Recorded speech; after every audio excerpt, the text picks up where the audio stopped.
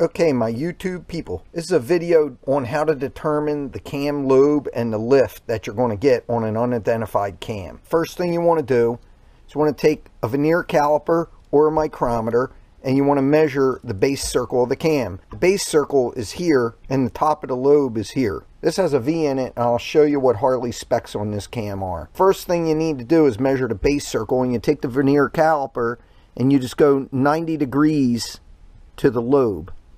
And when I go like that, making sure I'm on the base circle, you can see right there the needle starts to increase as I get off of the base circle.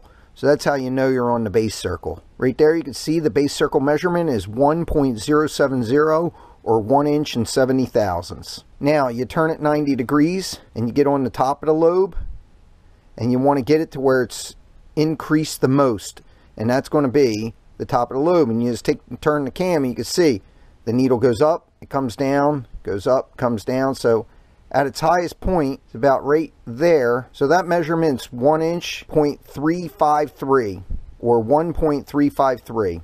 Right here in this book, it says that a stock V-cam was in an 84 to 87 Evolution engine, or Evo. The lift on it's 0.472, and the duration at 53 thousandths lift is 0.212 on the intake and 0.202 on the exhaust. It's 1.353. Now you want to put that into a calculator, and then you're going to subtract what the base circle is. 1.069. 1.069 is equal to 0.284. That's the lift at the cam. Now you have to multiply that number by the rocker arm ratio. On an Evolution motor, the rocker arm ratio is 1.625 for stock rocker arms. And there you have it. Figuring it out with the Veneer caliper, it says that the lift is 0.461. And on this piece of paper, it says it's 472.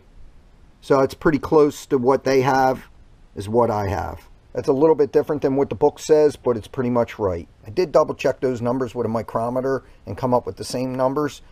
Now, it is possible that this cam has some wear on it, and that's the difference we're seeing from the book. But it is also possible that this book has the wrong numbers in it.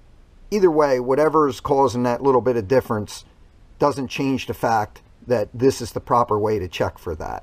So that's how you figure out cam lift. There's not a lot of cams out there for Harleys, so if you get the lift, there's a chance that you can narrow down to what camshaft you have and then figure out the duration that you have. I hope this helps. Thank you for watching, and don't forget to like and subscribe.